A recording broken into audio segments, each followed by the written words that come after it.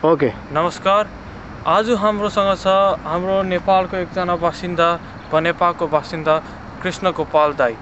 हामी आज 2-3 शब्द आउनुबाट पायो भने हामीलाई धेरै राम्रो हुनेछ भनेर हामीले यो उनसँग एउटा सानो इन्टरभ्यू जस्तो लिएको हौँ। यहाँ हुनुहुन्छ हाम्रो किसन दाई। नमस्कार। नमस्कार किसन दाई। अन्त किसन दाई कहाँबाट हुनुहुन्छ तपाईँ? म नेपालबाट हो। एक्चुअली म नेपालको बनेपा भन्ने एउटा सानो नेपाल अधिराज्यकै सबभन्दा सानो नगरपालिकाबाट आएको छु। हजुर। जहाँ हाम्रो पूर्वतिर जाँदा सिन्धुली जिल्ला, उत्तरतिर जाँदा सिन्धुपाल्चोक जिल्लाको तिब्बतसम्म जोडिन्छ हाम्रो बाटो भने। हाम्रो हेर्न लायकको चिजहरूमा हाम्रो एउटा बल जत्रो सानो एउटा एकदमै सानो नगरपालिका छ, जहाँ चारैतिर पाहाडले घेरिएको छ। अलिकति माथि टुप्पामा गएर हेर्ने हो भने हामीले माउन्ट एभरेस्टसम्म देख्न सक्छौँ। नेपालको सबै हिमालहरू हामीले बनेपाबाट राम्रोसँग देख्न सक्छौँ। र हामी अहिले दक्षिणतिर गयौँ भने एउटा धनेश्वर महादेवको मन्दिर छ, उत्तरतिर गयौँ भने चण्डेश्वरीको मन्दिर छ, जहाँ अहिले सबै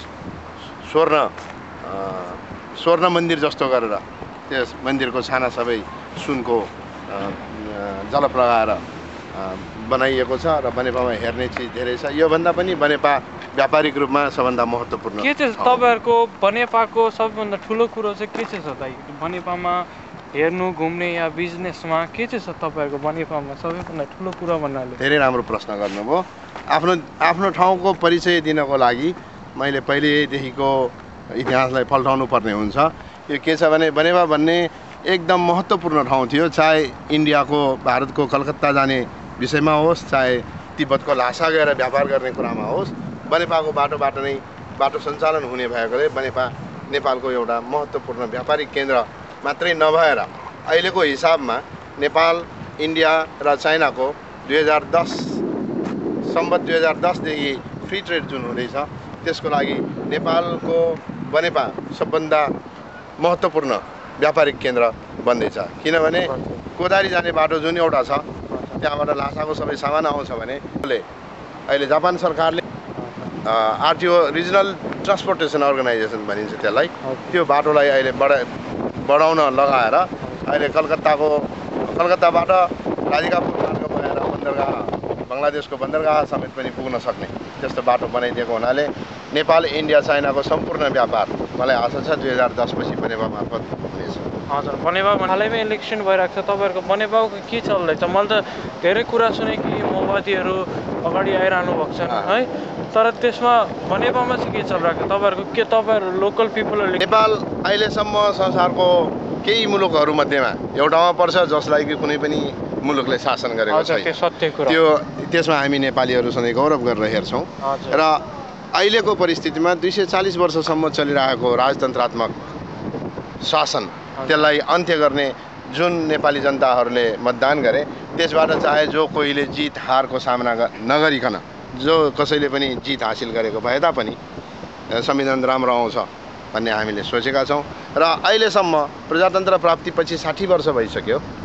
2007 सालको प्रजातन्त्र प्राप्ति भएको 60 वर्ष हुन लाग्यो। त्यो अवधिमा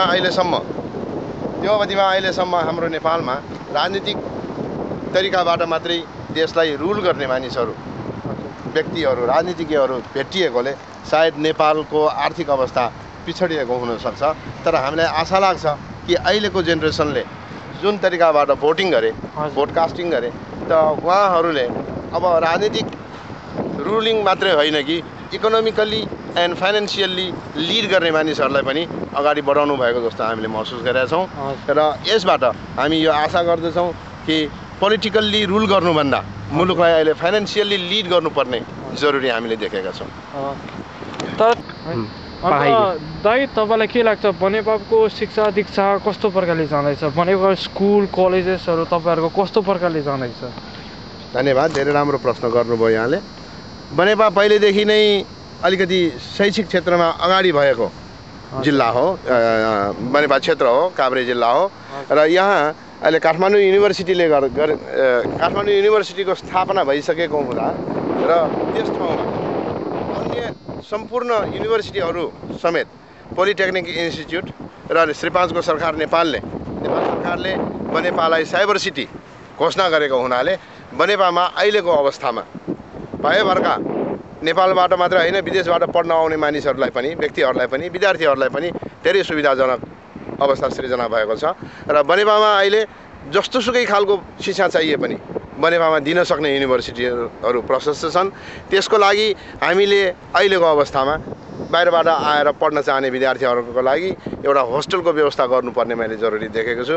आशा छ बनेपाका व्यापारीहरू मिलेर एउटा ठुलो होस्टेल बनाइदिएर सबैलाई राम्रो व्यवस्था गरिदिनु हुनेछ। नौजवानहरूलाई तपाईँको अब त्यहाँ बनेपामा कस्तो नेपालको कन्डिसन राम्रो छैन अहिले हालैमा है, तपाईँ नौजवानहरूले के भन्नु चाहनुहुन्छ कि अहिले के चल्दैछ, कसो गर्ने हो, तिनीहरूले के गर्ने हो?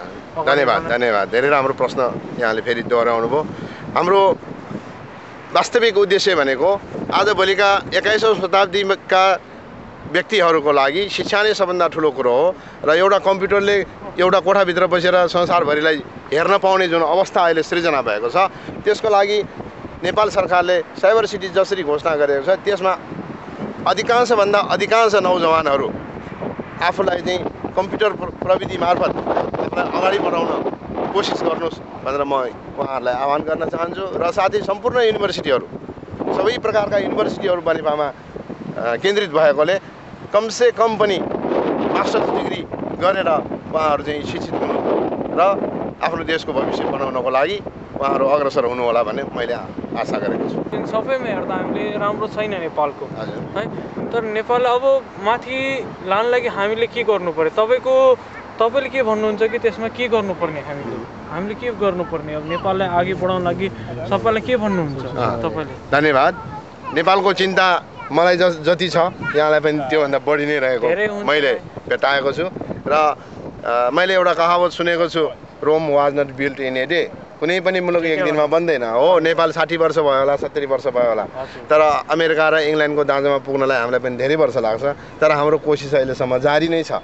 तर पनि एउटा कुरा के हो भने अहिले 2010देखि जुन नेपाल इन्डिया चाइनाको फ्री ट्रेड हुँदैछ त्यसबाट हामीले चाहिँ संसारभरिमा 6 अरब जनसङ्ख्या जहाँ छन् त इन्डिया र चाइनाको 2 अरब जनसङ्ख्याको दायाँ बायाँ हाम्रो मुलुकको भएकोले हामीले बिचमा बसेर व्यापार गर्दा 2 अरब जनसङ्ख्यालाई नेपालले व्यापार गर्न पाउने भएकोले मैले यहाँलाई अघि नै भनिसकेँ कि हाम्रो फाइनेन्सियली अनि इकोनोमिक लिड गर्ने यदि लिडरहरू हामीले पाएको भए हाम्रो मुलुक अहिले 10 वर्षभित्रमा व्यापारिक रूपमा चाहिँ 2 अरब जनसङ्ख्याको हिसाबमा 10 वर्षमा 20 अरब जनसङ्ख्याको हामीले व्यापार गर्न पाउँछ र यो अवसर हामी नेपाली व्यापारीहरूले, नेपाली लिडरहरूले, राजनीतिज्ञहरूले कसैले पनि गुमाउनु होला जस्तो मलाई लाग्दैन।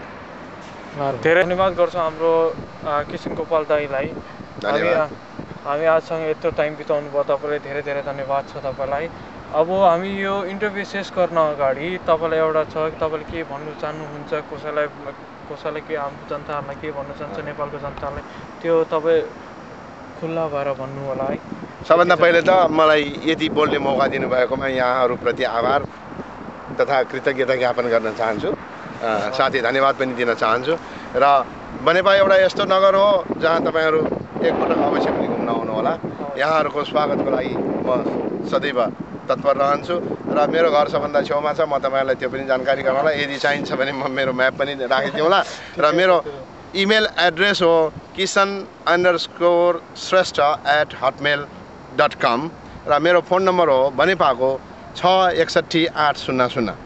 फेरि एकपटक म दोहोऱ्याउँछु, मेरो इमेल एड्रेस हो kisan_shrestha@hotmail.com र मेरो घरको फोन नम्बर हो 6616800।